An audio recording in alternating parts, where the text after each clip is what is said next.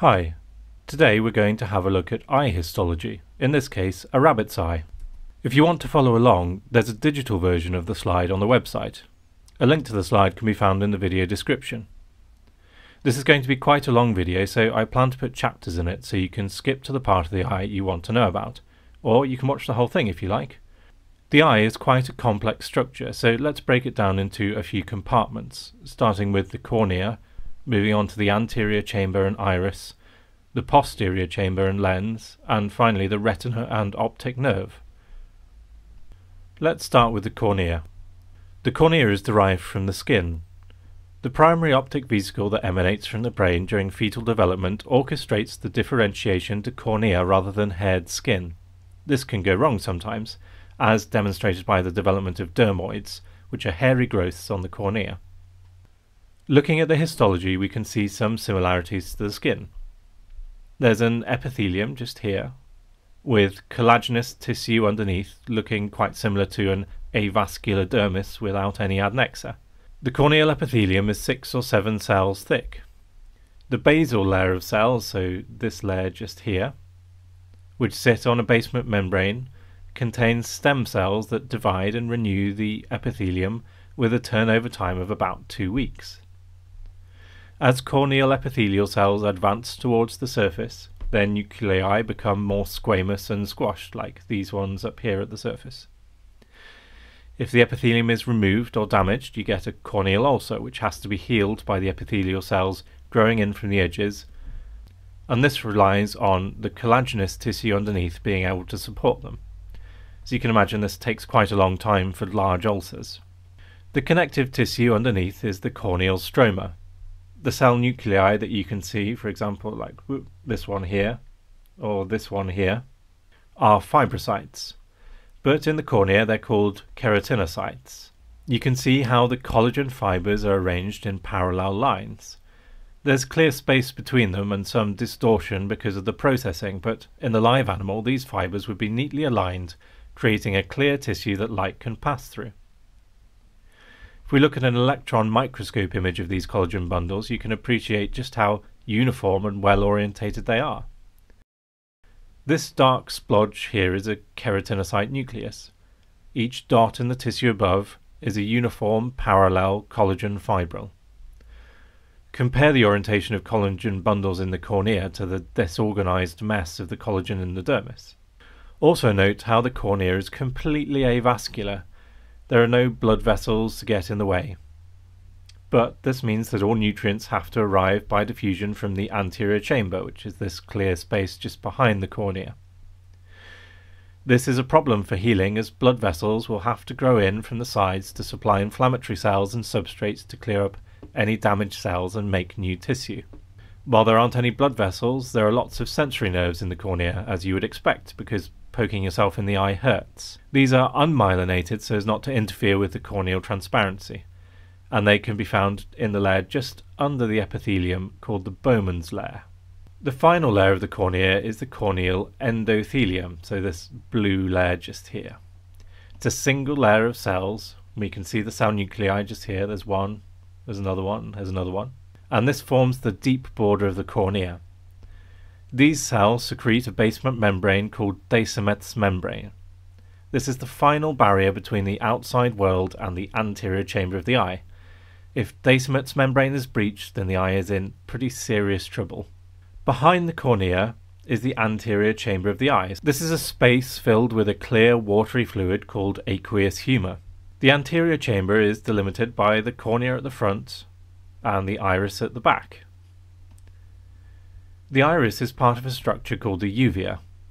This is the vascular tunic of the eye. At the back of the eye, the uvea differentiates into the choroid, which we'll come on to later. In the front part of the eye, it forms the iris and also the ciliary body, which we can see just up here. Well, we'll come to those later on. The iris is the coloured part of the eye that you can see from the outside. If we take a closer look at the iris, you'll notice that there's no basement membrane or epithelium separating the anterior part of the iris from the anterior chamber.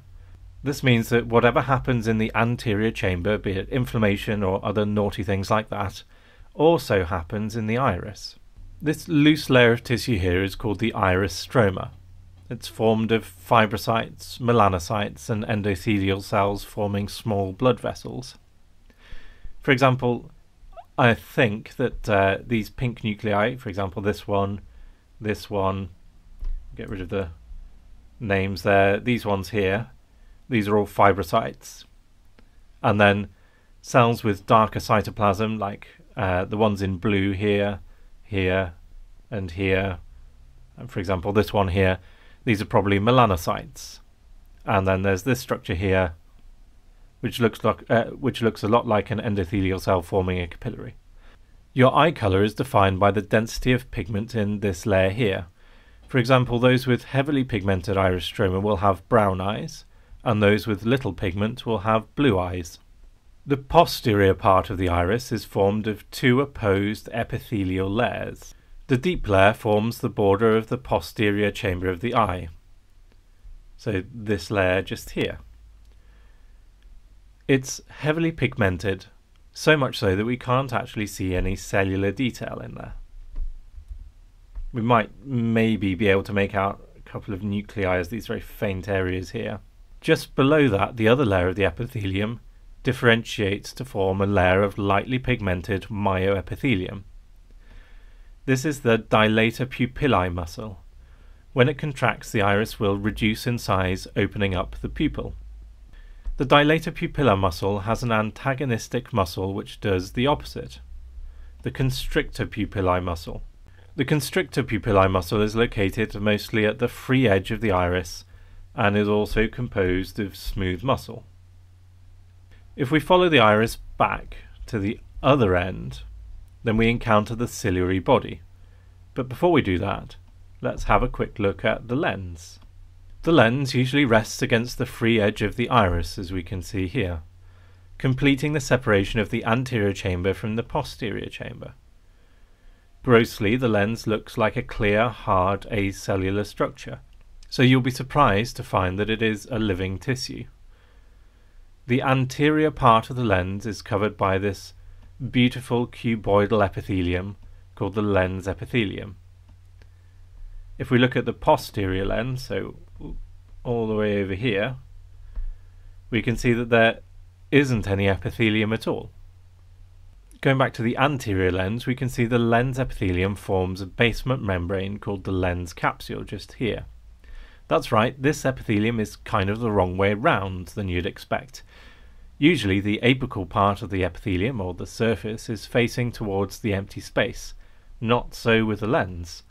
In this case, the cuboidal cells form the germinal layer. If we look at the equatorial parts of the lens, or the top and the bottom, we can see some more spindloid cells. These are differentiated lens epithelium. This cellular area of the lens is known as the nuclear bow. Gradually, these cells lose their organelles and nuclei to become lens fibers, which you can see arranged concentrically within the lens itself. These fibers contain a water-soluble protein called crystallin, which increases the refractive index of the lens. Lens fibers condense over time to form the lens nucleus in the middle. Since lens fibers are made continually, they can accumulate in old age, forming opacities which can interfere with vision. The lens is made of hard material, so often shatters when it's cut for histology, as you can see has happened. In this case, it's kind of gone all over the place with some bits of lens fibers ending up over the cornea. The equatorial parts of the lens are attached to the ciliary body by suspensory ligaments. Maybe these little pink bits are some leftover suspensory ligaments, but I'm going to say that they're not really present in this section. When the ciliary body contracts, the lens changes shape, which helps to focus light onto the retina. Making up the majority of the ciliary body is an area of smooth muscle, which contracts or relaxes the ciliary body. Another component of the ciliary body is this papillary structure you can see at the front of the posterior chamber, just here. These are the ciliary processes.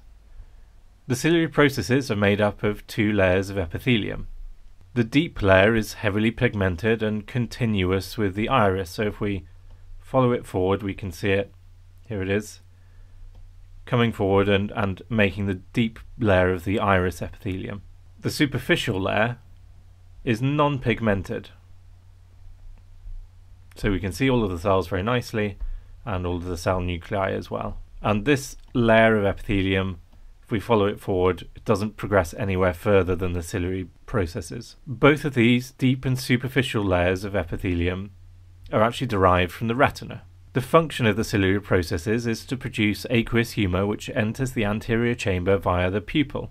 Aqueous humour maintains eye pressure, keeping the lens and cornea in place, as well as supplying nutrients to the avascular cornea. So if there's a way of producing aqueous humour, there must be a way of getting rid of it as well. Aqueous humour is drained from the anterior chamber, so here's the anterior chamber, is this open space here, via the canal of Schlemm. This is an endothelial-lined canal. Maybe we can make out a few nuclei of the endothelial cells, like this one here. This endothelial-lined canal runs all the way around the eye and is situated at the angle of the anterior chamber. Between the anterior chamber and the canal of Schlemm there is a fine collagenous trabecular meshwork, also lined by endothelium on this side where it joins with the anterior chamber. The aqueous humour therefore has to cross both layers of endothelium and the trabecular collagen before draining into the canal of Schlemm, into the venous system. Blockage of any part of this apparatus causes a build-up of humour, raising intraocular pressure, resulting in a condition known as glaucoma. If we go back to the non-pigmented epithelium of the ciliary body, it's also responsible for production of the vitreous body, the gel-like substance that fills the posterior chamber of the eye. Unlike aqueous humour, the vitreous body does not constantly renew but is created during fetal development. As we begin to move backwards in the eye, we can see the layers of the ciliary body begin to change. The pigmented and non-pigmented epithelium begin to change shape, with the non-pigmented epithelium becoming more columnar. Underneath, the smooth muscle of the ciliary body becomes fibrous tissue mixed with pigmented cells. Below that, there's a dense jumble of collagenous tissue. Further back in the eye, the epithelium is joined by more cell layers as we begin to move into the retina. So let's jump right to the back of the eye and examine each of these layers in turn. Here we can make out three layers: the retina, the choroid, and the sclera. If we look at each of these in turn, we can start with the retina. The retina is the light-sensitive part of the eye. This is where all the photoreceptor magic and transmission to the brain happens. There are three cell types in the retina: neurons, pigmented epithelial cells, and neuron support cells. Just a few points before we start to go through all of these layers of the retina. The terms inner and outer refer to how close the layer is to the posterior chamber, which we can see as this clear space here. And the second point is that there tend to be alternating layers of cell nuclei and anuclear structures. It's important to remember which neurons have their nuclei in which layer and what connections they make in the overlying anuclear layers. Starting with the outermost layer, so the layer furthest from the posterior chamber, the layers and their contents are: number 1, the pigmented cells. These are known as the retinal pigmented epithelium. These epithelial cells are separated from the choroid by Bruch's membrane, which we can see as this thin pink line here. On the apical surface we can see the pigment, so this dark staining black spots here, and villi extending up into the next layer. The next layer is all of this one here, so between the pigmented epithelium and this kind of slightly pink dark line here. This is the photoreceptor layer. These pink torpedo-like structures are the photoreceptors of the rods and cones. I think we can tell them apart on this section. These long, thin, pink things are probably rods, and the shorter, fatter ones are cones. The cones are responsible for colour differentiation and are less numerous. Largely invisible, but surrounding these photoreceptors is cytoplasm from a special cell type called the Muller cells. These cells are neuroglia, which provide structural support and maintain a favourable environment around the neural cells. The photoreceptor layer is separated from the next layer by this thin eosinophilic line that we mentioned before. This is the outer limiting membrane. It's not a true membrane, but represents intercellular junctions between photoreceptors and the Muller cells. The next layer up is the outer nuclear layer.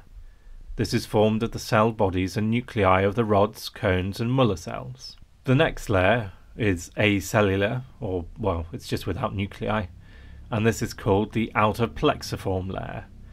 These are the axons from the photoreceptor cells, which synapse with dendrites from integrating neurons. The next layer up is the inner nuclear layer. As you'd expect, it contains the cell bodies of the integrating neurons that were putting their dendrites out into the outer plexiform layer. Next up, there's the inner plexiform layer. This contains axons from the integrating neurons forming synapses with dendrites from the retinal ganglion cells. So you won't be surprised to hear that the next layer up is these lovely big neural cells. This is the ganglion cell layer and contains the cell bodies of the retinal ganglion cells. And then the final layer, just above that, are the optic nerve fibers. This layer contains the axons of the retinal ganglion cells, which travel in the optic nerve to the brain. You'll notice that these fibers are non-myelinated. Again, that's to prevent interference with light, which has to pass through all of these layers to reach the photoreceptors before it's detected. Finally, before we move on to the optic nerve, there is the inner limiting membrane, which separates the vitreous, or the posterior chamber of the eye, and the retina. As we follow these nerve fibers down, we can see a few blood vessels, like this one here. And eventually we will reach the optic nerve. Within the optic nerve, these nerve fibers then become myelinated and will travel straight to the CNS.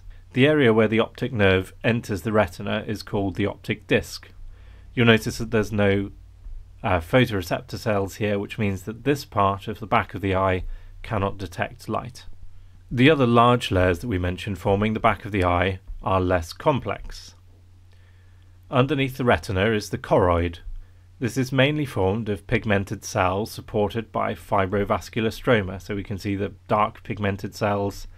There's a blood vessel here and here, another little blood vessel here, and then in amongst the pigmented cells there's probably some fibrocytes, maybe this one here, that one there as well. The function of the blood vessels is to supply nutrients to the outer layer of the retina.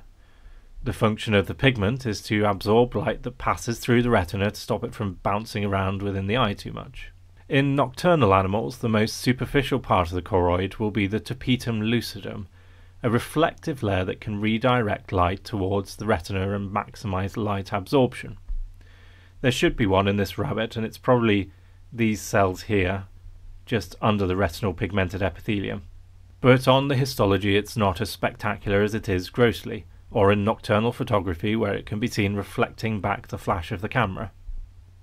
The final collagenous layer is the sclera. This is a continuation of the cornea, but as you can see, the collagen fibers are not so nicely arranged and therefore it isn't transparent. This layer is responsible for the white colour of the eye globe. So that's a quick whiz through the histology of the eye. If you're still watching at this point, well done. Perhaps you found this video helpful and would consider subscribing or giving this video a like. If you want some more content on normal histology, you can check out this video on blood vessels. Or head over to the channel page where there should be a series on normal histology of a wide variety of other animals. Thanks for watching, and until next time, goodbye.